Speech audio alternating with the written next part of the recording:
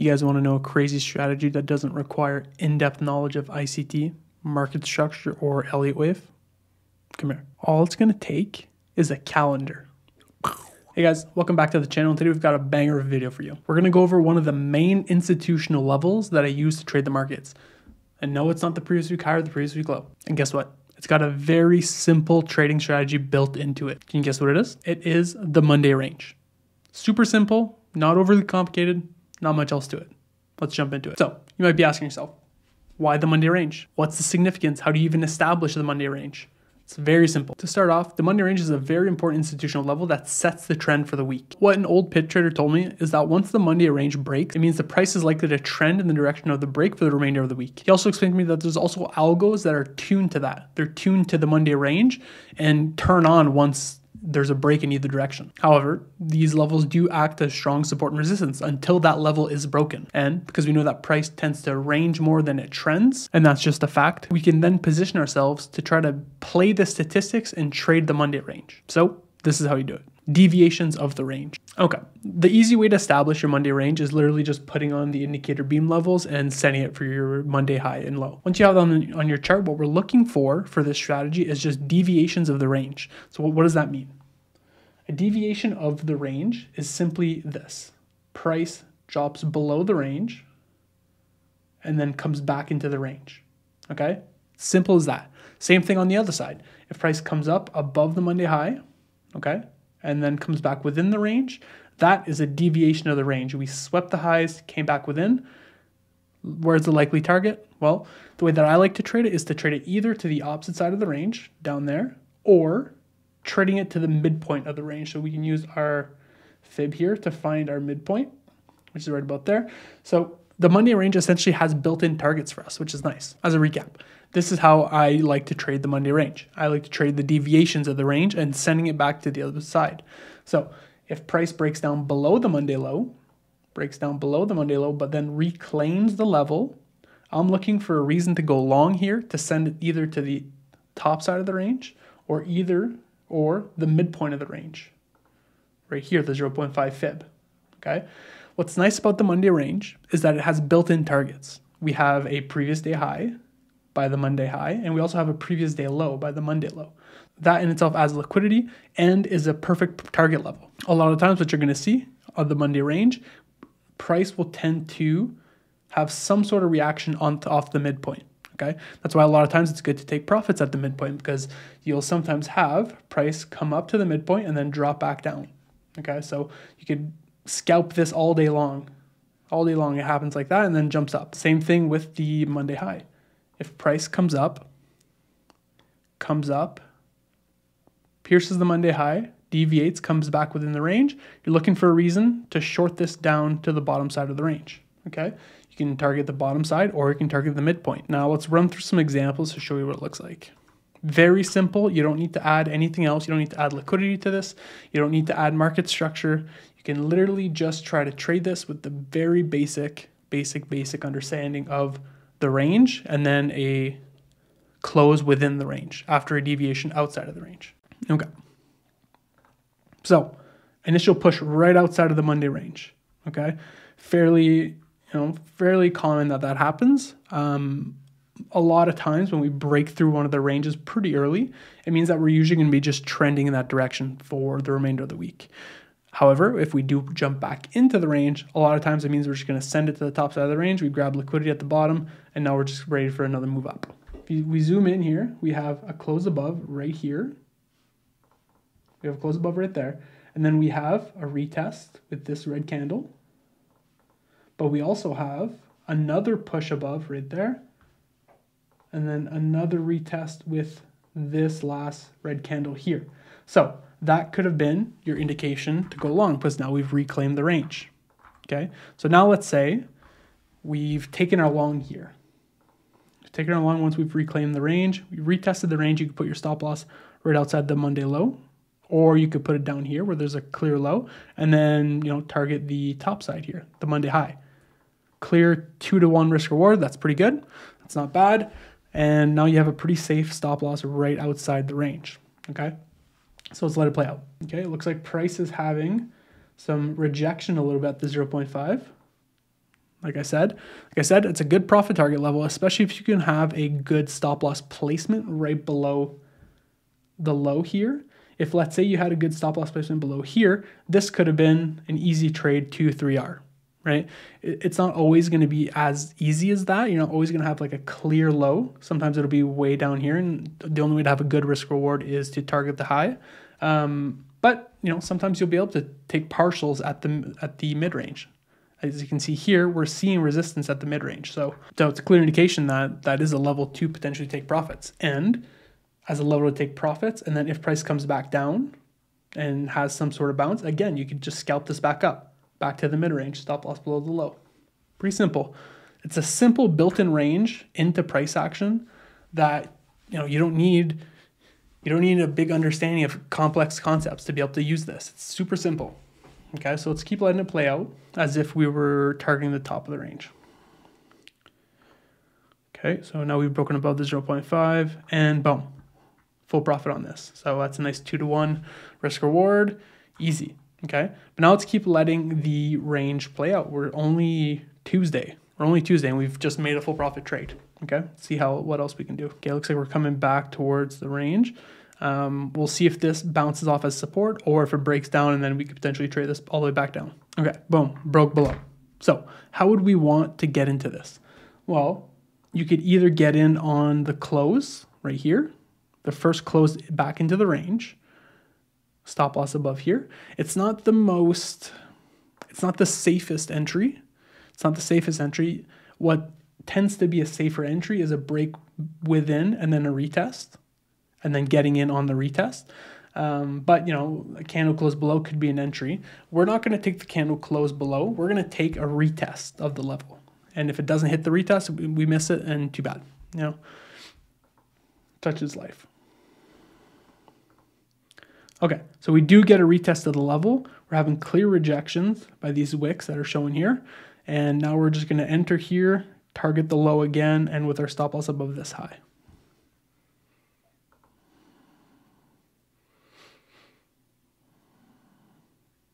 Took a little bit of drawdown there. But, okay, got close to the Monday low. Not quite a full profit. Let's see here how it's reacting off the 0.5. A little bit of reaction off the 0.5, nothing crazy, but would have been an easy profit target there. 1.4R, not bad. But we're looking for a little bit bigger, so 2.82. And boom, trade number 2. That's 2 trades within the first week that we're testing this. And it's Wednesday. It's Wednesday. So now we've broken below. Okay, now we've broken back into the range. So maybe there's another trade set up here. We'll see. But we broke down below, back into the range. Okay, so we can either on the close here enter, or we can wait for a retest. I say let's wait for a retest. So slow the price down and see. And then if we can get price to come a little bit closer, it doesn't need to hit directly onto the Monday low, but if it comes like around here, then we can enter, stop either below the low here, or we see what plays out and then target again the Monday high.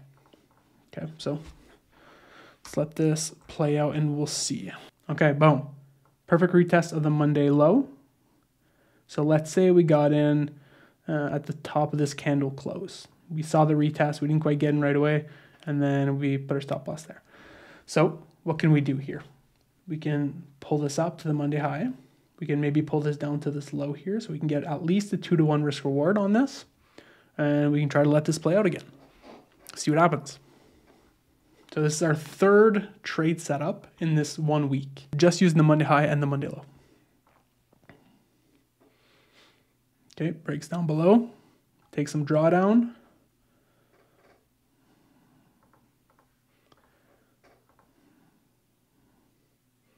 A little bit more drawdown. Just kind of bouncing on that level. A little rejection at the 0.5. Okay, a little bit more drawdown. Ooh. And then we would have gotten... Ooh. Okay, wait. Not quite stopped there. Not quite stopped on that one. So we're going to say that we're still in this. And let's see if this ends up stopping this out. or if it ends up hitting our full profit. Oh, okay.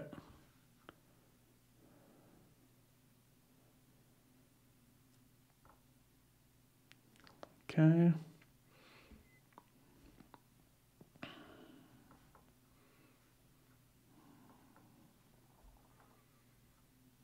But again, guys, this hasn't hit full profit, got close, it broke above the 0.5, but look at how it's holding support on the Monday low here.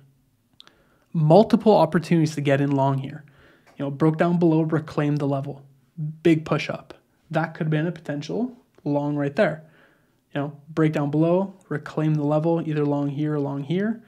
Stop loss, you can go below the low here, below the low here. And let's say you just targeted the mid-range, 2.38R. Target, you happen to get the Pico top on this, 3.77R, right? And then again, right here, bang. Another one here, another one here. Let's say we got long on the retest again of the Monday low, okay? And now we have a bit more of a clear invalidation level. Maybe we go right here. It's a bit iffy because it's 1, 2, 3 lows at the same level, which could be liquidity, which could create a big liquidity level, liquidity pool. But, who knows? For the sake of illustration, why not, right?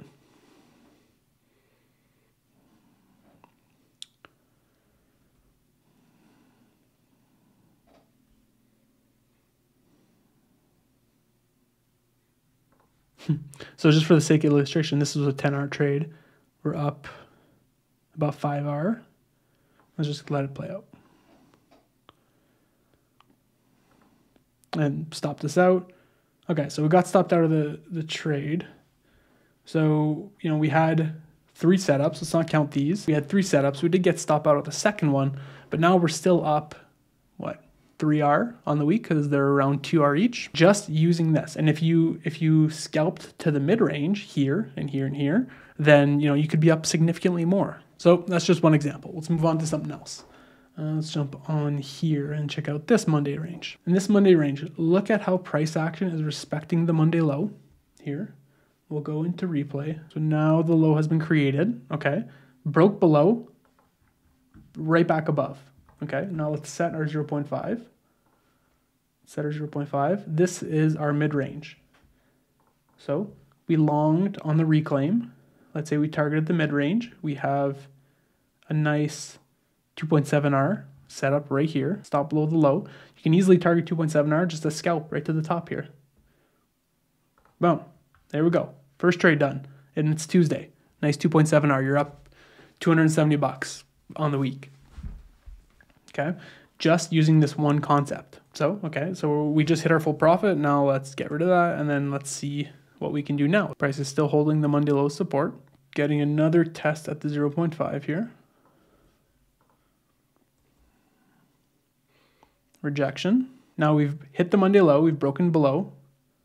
Now let's wait for price to break back above to be able to take this long. We broke above. You could have longed right here. Again, targeting that mid-range. Stop loss below either this low or this low. So 2.2R. Let's see what happens. Boom. Okay. Stopped out. So we're still up. We're still up on the week. But now, again, so we've stopped out. We've swept liquidity at the bottom. Now we're back closing above. So we can either long here or see if there's a retest. Bit of a retest here. That could have been potentially your long right to the top. Maybe you go here. Maybe you go a little bit lower so you can just get that 2R at least. And then, yeah, that's your long. Boom, full profit. That's 1 loss, 2 wins this week. And we're Wednesday. So we're up on the week. Okay, let's keep it rolling. Let's keep it rolling just using this one concept. Breaks below the Monday range and then comes back up.